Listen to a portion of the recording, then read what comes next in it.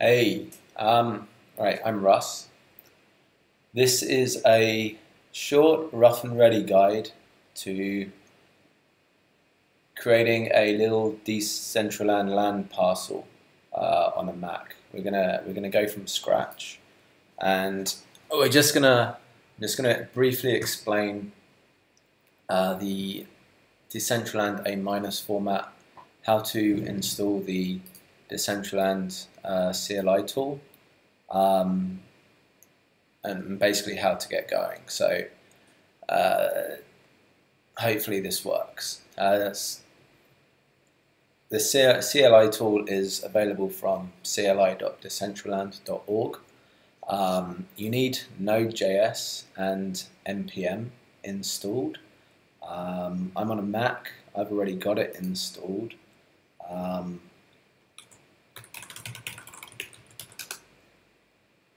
There's this brilliant tool called the Node Version Manager. It's a simple bash script. If you're on Windows, I can't help you. This works on Mac and Linux. I recommend Mac for everything. It can simply be installed through this one line, and then that lets you install and manage multiple different Node versions, Node Version Manager, NVM. Really recommend it. NVM. So, sorry if my font is a bit small, but I do NVM ls. So these are all the different versions I have installed, and I'm currently using 8.91. There doesn't seem to be a recommended version on the page. Anyway, so get Node installed. Whatever operating system you're on, there will be tools on websites that help you. If you're stuck installing Node, work it out. Now, to install the Decentraland CLI tools, you just do npm install -g Decentraland. Okay, I'm going to just cut out the next 5 minutes, but in order to get the Decentraland npm CLI installed, I had to run npm install -g Decentraland twice. The first time it crashed with an error saying something was missing, and then I just ran it again and it worked fine. So try, if you have a problem installing it for whatever reason, try just immediately installing it again, and hopefully it'll just work.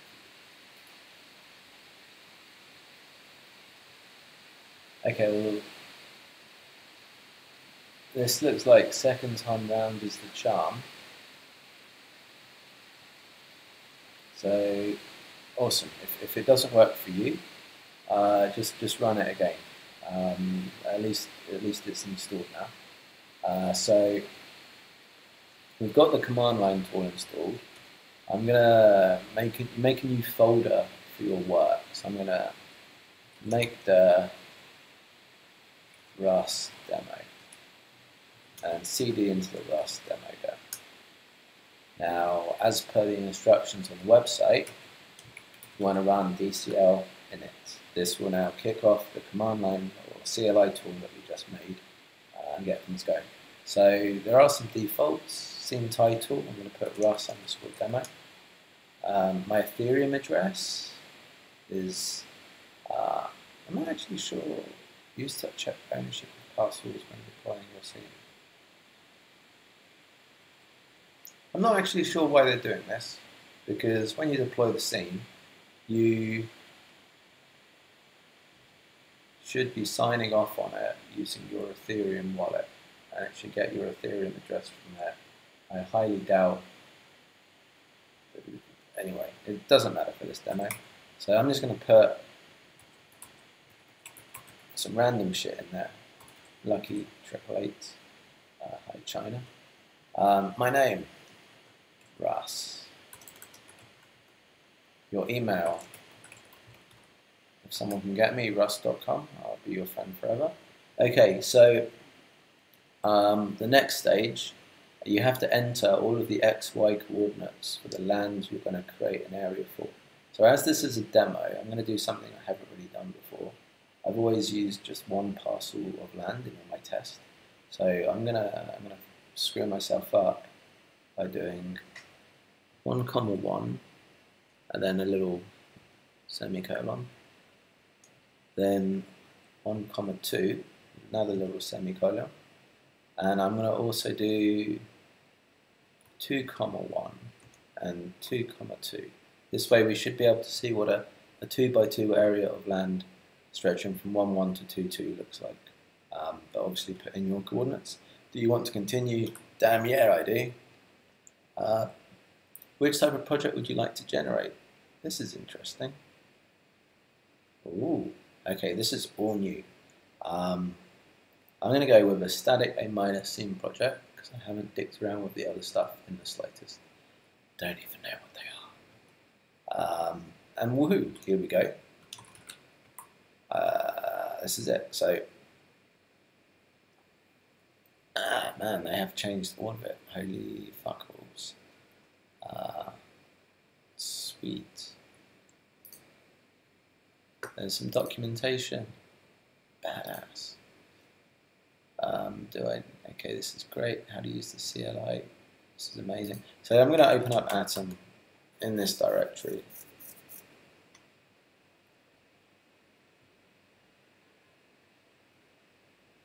And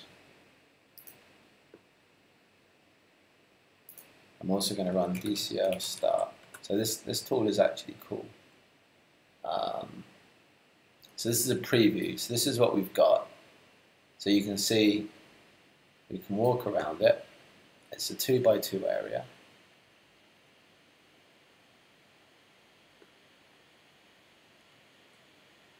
I may have already put some stuff in the middle.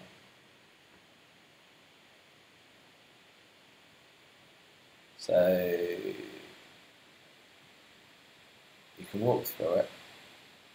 They've got a plane, a square, a sphere, and some kind of circular tube. Press escape to click out. So this is my Atom editor, and we've got a model directory, an audio directory, with the Decentraland stuff lives in .Decentraland. We've got a scene.json file, so if you look, this is all the stuff that we've just added. So that's the title, the owner address, my name, my email, the parcels that we're specifying.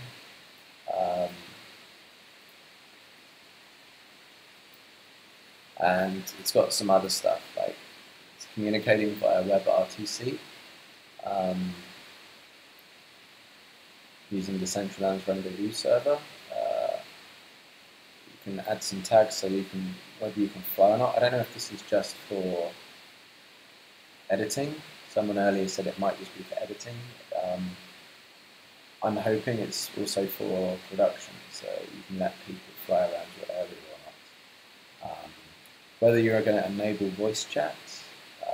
Apparently the blacklist lets you, so when you're standing in this parcel, you can then blacklist other parcels around you to stop them from interfering. So if your neighbor has like a massive dildo on their parcel, ruining your preview, you can then blacklist their parcel. Or more likely, if they have like some really complex scene with loads of animations and polygons that's chewing up visitors to your parcel's CPU cycles, then you can prevent that from loading to provide a better experience. Teleport position. I believe this is the X, Y, and Z of where someone in your parcel turns up. I don't know how granular it is, but if someone teleports to your parcel, this would be their start position. Because we've got a multi-scene, we've got lots of, we've got four different parcels here. So if anyone teleports to this group, this would be where that's expressed. And then the JSON also defines the scene.xml that we're going to be using. So the scene XML, this is A-. And you can see it's literally just XML. They've cleaned it up a bit since I last looked at it. So they do document A- on their website. this is the tool. So this scene, this is just about the doodah. So somewhere on their wiki, this is searchable. Minus documentation. Community wiki.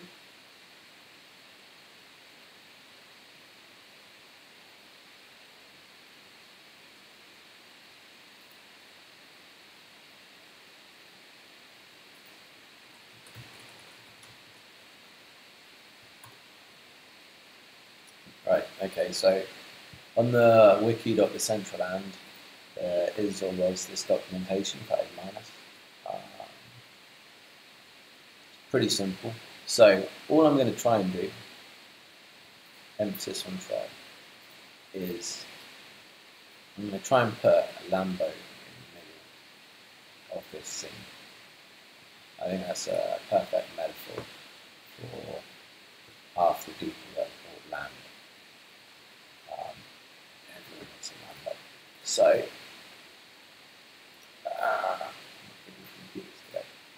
right.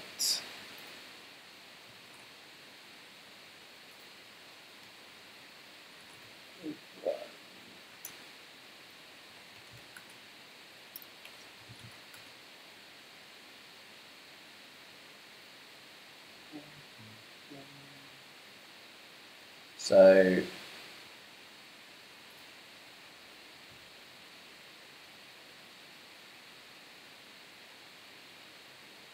this is our directory.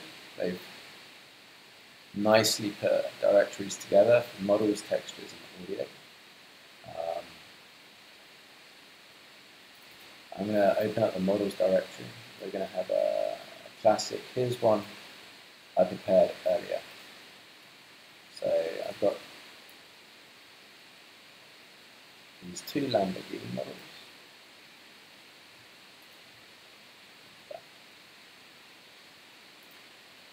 I've copied these Lamborghini models into my model directory.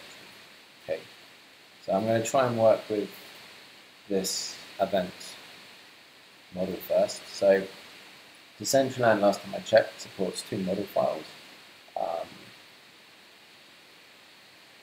GLTF, which is really easy and is actually what I ended up using like 2 weeks ago because it just worked. And the lightweight object material format, which 2 weeks ago wasn't working, but I'm hoping it works now. So this should be really easy to reference. We're going to go back to A-. You can see they've got some really nice docs. So this is how we render an object model from a HTTP URL. So we go to our scene, we put in the A-frame. Now you can see the models directory here, object model equals, and we specify object models. We change the name to event.object, and material models, and change the name to event.material, and save it by hitting Control S. Now, last time,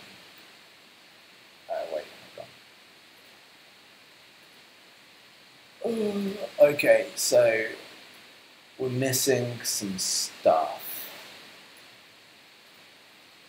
Every element requires position, rotation, and models also work with scale. So I'm going to put this in position equals 0, 0, 0, center of the world.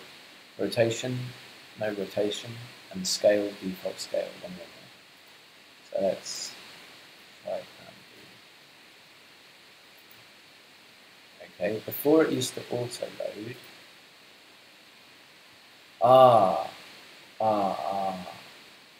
I think I know the problem. I'm just gonna stop it, computer. Right, okay, this is fucking awesome. Let's just refresh this. Okay, it's not there. Let's break out to the terminal, stop it, start it.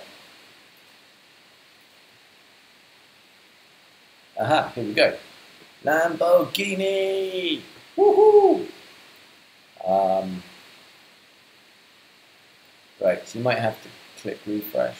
Now, from a performance point of view, my computer is struggling. But this will help you build your scene. Okay, so it looks like I didn't actually need to restart the DCL client. And now I have two things working. So yeah, so that's basically how you put an object in the world. Really easy. So they've got boxes, spheres, and cylinders and planes in the demo. But being realistic, no one's ever going to do that. People are going to make their models in 3D Studio Max. I'm not sure Blender's actually a good thing for making models in. It's an animation tool, I think. Or at least I mean more not. So yeah, so this is how you make an A-frame scene, really. So it's really easy. It's literally 3 lines of XML in a text file. So the barrier to entry really is getting Node installed.